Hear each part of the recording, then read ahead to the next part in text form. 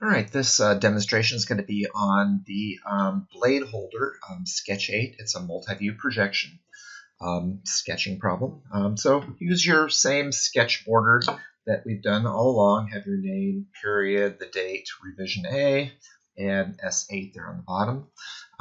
So the part we're going to be doing is something like this. It's a rectangular solid, kind of like the blade, kind of like the special key, but a little different. It's a little bit deeper than the special key. It's got a couple different cuts going on. It's got one coming from the front, a couple of holes. It's got really, what do you call it, two on the side. It's got kind of one here on the bottom right corner, and then it's got kind of a cut there on the top left corner. So it almost looks like kind of a Z. And then, and then we're going to talk about a thing called a hidden line as well on these things. Here's the part that I gave you in the book.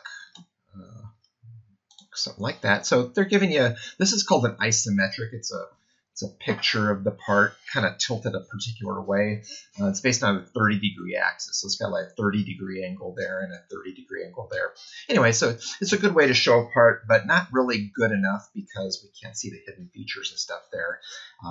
The insides and the back and all that stuff. So we have to use these things called multi-view projections. Okay, so there's the part. We're going to make the front view. Get this going here. We're going to make the front view kind of look this way. And then the top view, just like we did on the special key, it's going to kind of go like that. So the top view is going to look like that. And then the right side view, looking over from the right, will be kind of like that. On all of these, I'm going to have you pretty much lay them out the same way. I'm going to have you box them and then cut them and then project them. So you're going to hear that quite a bit because that's the system. When we get into the CAD portion, we start using SolidWorks. It's going to be exactly the same process. You'll just be using a computer-aided design software to do it. All right. So that said, let's see. I would say that that is definitely longer than it is tall. By the way, in the book, they give you the sizes. Like this is 425.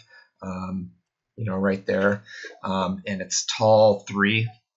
Right there. So, you can take that if you want as well. Either way. So this thing is definitely longer than it is tall, but it's not twice as long as it is tall. So we're going to make that rectangle not twice as long as it is tall. I'd say about 1.5, give or take. So 1.5 times this way versus that way. If you get the proportions right on these first boxes, it makes this thing a lot nicer. If the proportions are wrong when you first start, this thing kind of turns into a bit of a train wreck, because everything is kind of wrong from the start. Okay, so here we go. Let's go ahead and make that first box. So we're going to make it 1.5 times longer than it is tall. So longer than it is tall. And that's where you're just going to have to kind of look at the thing, just kind of, how does it look to me? Does that look 1.5 times longer than it is tall? Yeah, pretty good. I think I might go just a little bit longer there. Yeah, it feels pretty good. Okay. Now, we know every part, it doesn't matter what it is, doesn't matter what shape it is, that the length of the front, so if we're looking at it, kind of from the front view, and the length of the top are always the same. The length is the length, right? Again, we talked about if your house is 30 feet long and you look at it from the top view, your house is still 30 feet long. You didn't just get a 60-foot long house. It's still the same size. So what we're going to do is we're going to take that length and we're going to project it. Project. And project. Okay, and we're going to take the height, because we know the height of the front and the height of the side are the same. Picture, if you're standing up and you're, 5'7", and then somebody looks at you from the side, how tall are you going to be? You're going to be 5'7". You don't become 5'9" all of a sudden, or 5'2". You're going to be the same height. So when you have a part that's a certain height from the front, the height from the side is always the same. It has to be. Doesn't matter what shape it is. If it's a round, if it's cylindrical, it doesn't matter. All right, so we're going to use that. So I'd like you to project the length of the front view over here, because our side view is going to be over here, and project the length of the front, and our top view is going to be up in this area. Okay, and by the way, these views are always in the same place, so that's kind of the industry standard. This is how people in Germany can look at a person from Corona's drawings and know what's going on, because we all do it the same way. All right, let's look at this thing. Let's do it this way. Let's go from the side view this time instead of from the top first. And it doesn't matter which one you start with, by the way. Looking at that side view, it is definitely taller than it is wide. If you look at the picture they gave you, again with the dimensions, they said it's, call it $1.62. Use money for that. It's 1.625. Don't worry about the 5 there. 162, but it's 3 tall, which means it's almost twice as tall as it is wide. So when we make our side view, we need to have that proportion kind of there. All right, so here we go. I'm going to leave a little space. Again, put something in there later. Put it. So I want this to be not quite twice as tall as it is wide. Let's see, right around there somewhere. That looks about right. So, you know, like that. Again, you don't have to erase these projection lines. That looks about right. All right, I'm going to go ahead and start a top view here. I'll put it right around there somewhere. Give myself plenty of space between the front and where the top's going to be. And we're going to take this corner and line it up like that, almost like a driveway. And then here comes the tricky part. Now, I'm going to show you a little trick that might help you. Hopefully this goes okay with the camera here. If I take my pencil, and I take the end of the pencil where the eraser is, and I put the end of the eraser on the end of the line, and then I put my thumb on the other end, that is the width of the top, is the width of the side, right? From the end of the eraser to where my thumb is. That is the width of the part. You could, if you wanted to, if you're not good at this kind of driveway thing, take this and turn it around there. See where my thumb is and see the end of the pencil eraser there? And then, yeah, that's the mark right there. That's it right there. Little cheater way of doing it. And so that distance right there is the same as that distance right there. And then you just kind of hook them up. I want to see this line, but if you need a little help doing it that way to start off with, I have no problem with that at all. And then go ahead and just make your line. It's really important that the width of the top and the width of the side are the same. Otherwise, your proportions can be messed up. And again, if this thing wobbles a little bit, you know, that's fine. I don't really care. You know, this actually would probably go more like that. But to be honest with you, I don't really care about that. Just make sure that this gets to there and it's the same. Okay, so our boxes are done. This is going to be our front view. This is going to be our top view. And this is going to be our side view. And this space in between we don't worry about. Okay. On these, I usually look at the easiest, biggest cut. So on this one, I think the easiest, biggest cut is this one right here, kind of on the top right corner of the front view. This big old chunk there. It's call it a 212 and a 1 taken out. So 1 is 1/3 of 3, easy. And then this 2.125 is exactly half of the 4.25. All right, so halfway this way and 1/3 down. So that's our first cut. So, let's see, halfway is easy. Right? Just kind of eyeball it halfway, about right there. And then we're going to go about 1/3 of the way down. Let's see, right about in there somewhere is probably about right. And then just lightly, just like that. I really don't need you to erase it very well there. I almost like seeing those projection lines and make your cut. Then what you're going to do is, once you have the change in direction, we're going to project. Project. And project. So box it, cut it, project. Now, these lines are going to be, I call it clues as to what's happening on this top view and on this side view. It helps us later on. It's a really good practice to get into. As these things get harder, you're going to really, really like these projection lines. Again, they're going to help you with the solutions later on when things get hard. All right. So first cut, pretty easy. I'm not going to worry about the holes yet. We'll come back to those holes, but you get the basic idea, right? You see the gap there. You see the hole there. All right. Let's do the side view. So on the side view, I've actually got 2 cuts. Let's go back to the picture there, and we'll kind of take a look at what they gave us there. So the cut is 0.625 in, and it's 0.625 down. Call that 62 cents, right? 0.62. So a little bit, right? So we're going to take that cut first. That's on the far right, and it's going to look something like this. Yeah, go down about there. We're going to come over about there, about the same amount, and we're going to go straight down like that, and then take out the material there. Like that. It's our first cut, and our second cut, go back to the picture here, is going to be this cut right here. See the 0.375 and the 0.625. So it's not quite as deep coming on the other side here. It's only coming in 37 cents instead of the 62 like on the other side. So this one's a little bit skinnier. All right, so let's go back to the part there, and let's do that. So it's actually up the same distance here as it is down, that 0.625, but you're not coming in as far. Let's say right around there somewhere. Like that. And then again, we'll take the eraser, knock out that area. So, there's our first cut, and there's our second cut. So it takes on that Z shape that I was talking about earlier. Now you'll notice that this projection line that comes over here is still there, but it's really, there's nothing there. This is all air right there, so this line can't exist right there. And then there's also air in this space, so this line right here can't exist either. So it really can only exist right here. You're going to see how that's going to be a good thing for us later on. Okay, let's go ahead and do a little projecting. I'm going to take this first cut here, and let's project that straight over here. I'm really not very good at going like from my right to my left. So what I'm going to do is I'm just going to tilt this way. Total cheater trick, but don't worry about it. You can do that.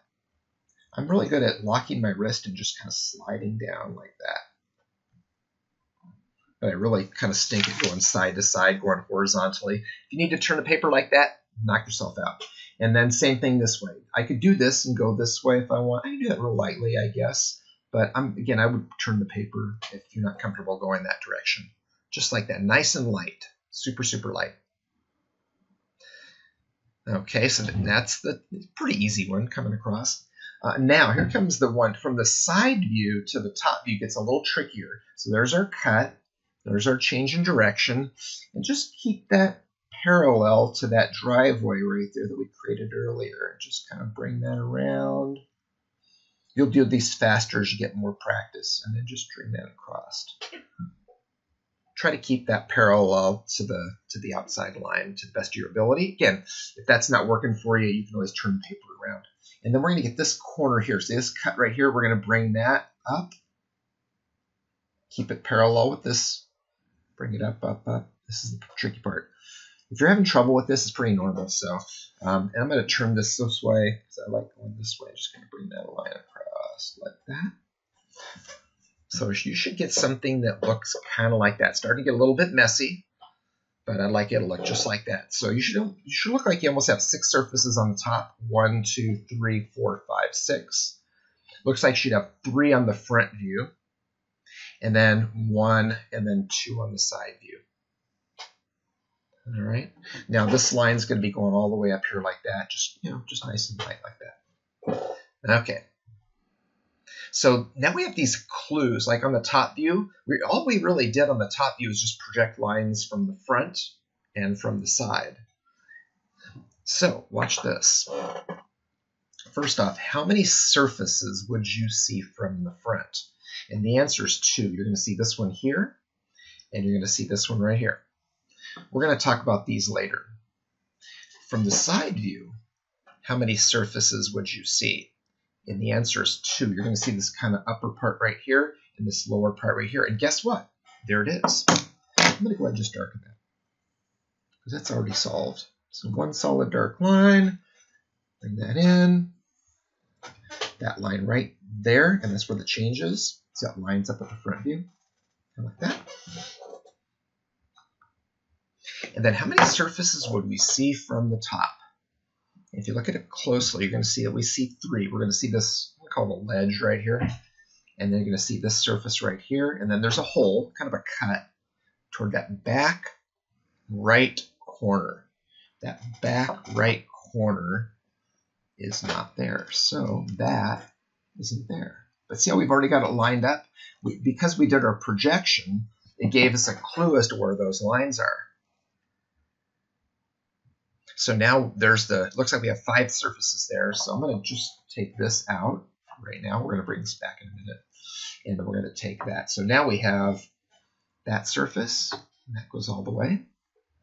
So there's your 1, 2, 3. All right. So what I'd like you to do, let's just do a little darkening here and make this thing a little nicer here. So we're going to go there, like that. This comes all the way across. One solid dark line. Don't give me those little fuzzies. I don't want to see. I mentioned this on the last demo. Don't do like this. Don't go back over it multiple times like that. Just give me one line.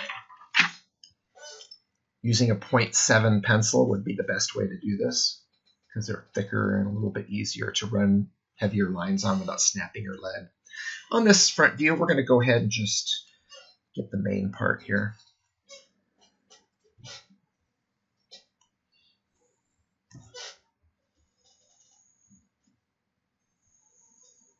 Like that. Okay. So, you make your solid dark lines, and we're kind of off and running. Now, I need to introduce a topic here. It's called a hidden line. So there are surfaces that are there that we can't see that we need to account for. Because if you think about almost anything, you look at like your computer, there's stuff on the inside, you can't see it. So how do you communicate that idea? Well, you've got to represent it somehow. So one of the ways we do it is with what's called hidden lines. So if there's a surface that you can't see, we need to account for it. For example, on the front view, there is a surface behind it right here that we can't see. That we can't see because it's hidden. That edge right there, we cannot see.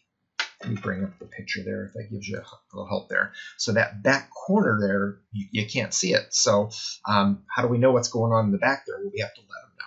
So what we're going to do is we're going to create what's called a hidden line. So I'd like you to switch over to your 0.5 pencil. So you're going to want to have a 0.5 and 0.7.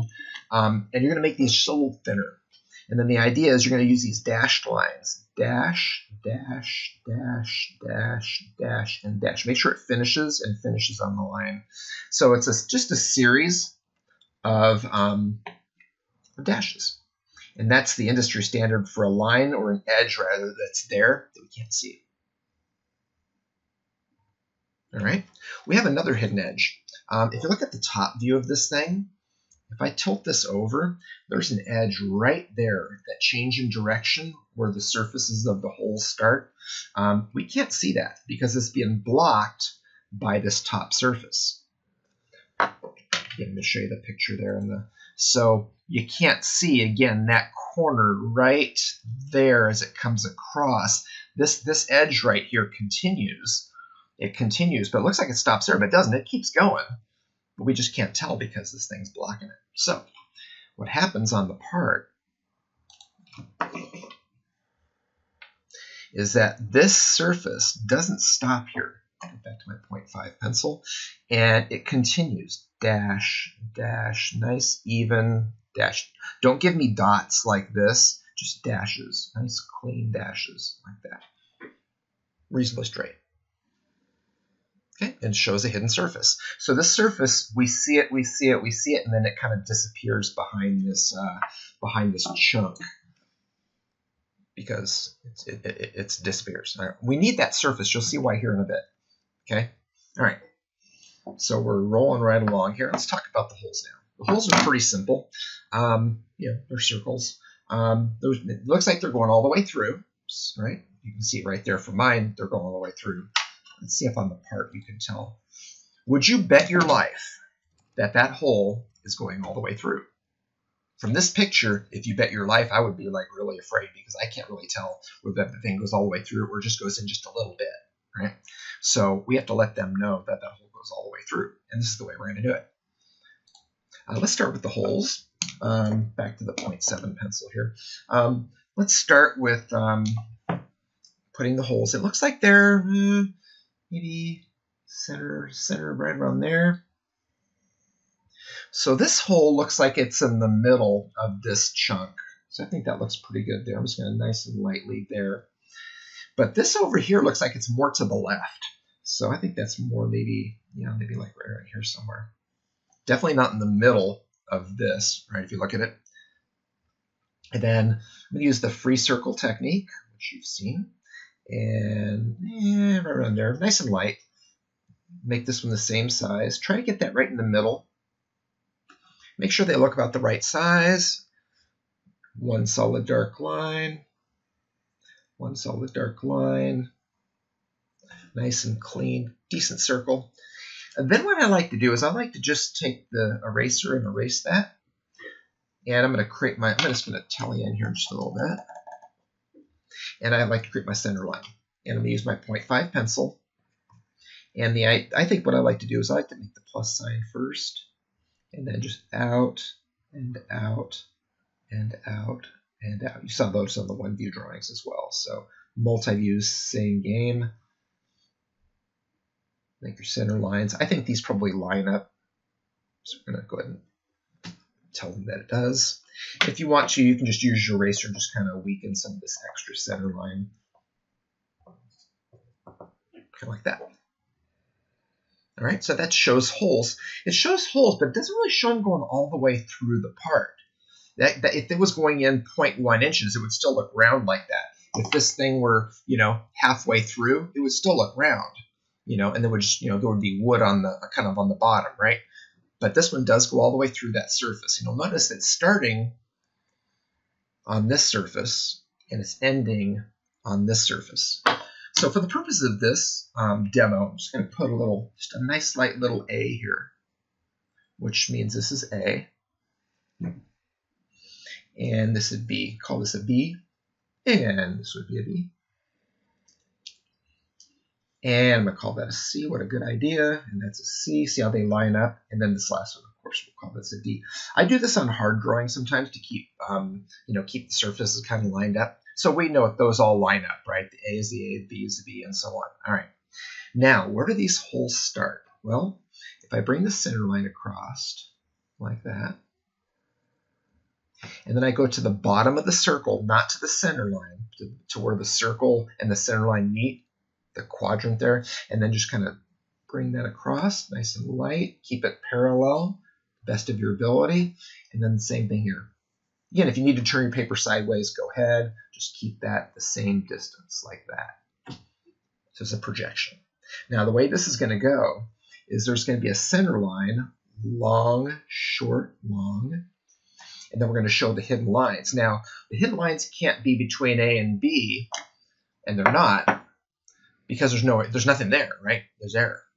They start at B, this surface right here, and then they end at C. They don't continue kind of in this gap back here because there's nothing there. So the hidden lines is going to be a dash, dash, dash, and a dash, dash, dash, like that. Don't let them go outside the part, because they don't. So we're showing where the surfaces of the circle start and stop. Starts at B, ends at C. Right? Can't be from C to D because there's error there. Can't be from A to B because there's error in that area. So you can't have a hole in error. So that said, let's look at the top view. So we have our projection. I'm going to project this up the same way, nice and light. Again, I lock my wrist, and just don't rotate your wrist like this. Just lock it and push. Nice and light, super, super light. Now if you mess up, it's no big deal. And then nice and light, like that. As you get better, you'll start moving a little bit quicker. But in the beginning, I want you to just concentrate on trying to keep this parallel, like that. Okay. Now, we know that the hidden lines, these two holes, go between B and C, and that's it. That's the only thing they do, which means on the top view, they go between B and C. So if I bring this hole up, you can see what's going on. There's going to be the center line, long, short, long, and then there's my dash, dash, dash going between B and C. And that makes sense, right? Between B and C. Now, remember that hidden line we created before? There's a surface there, and that's where the hole stops, right? On that back side, on the back side, that's where that hole stops. So we needed that surface. So we're going to show that center line again, but it's going to go here, 1, long, short, long, and then dash, dash, dash, and dash, dash, dash, only between B and C. And that, ladies and gentlemen, is the multi-view part. If you have any extra, stuff kind of hanging out, just go ahead and clean those corners up a little bit. But that's it. Yeah. So take a look. Make sure everything's projected. I want you to keep these projection lines in. I want to see those. They're light, but I can see them. And so when you give me the picture, the actual part itself will kind of pop, and the projection lines will just, I can see where things came from. All right, and that is S8, the blade holder.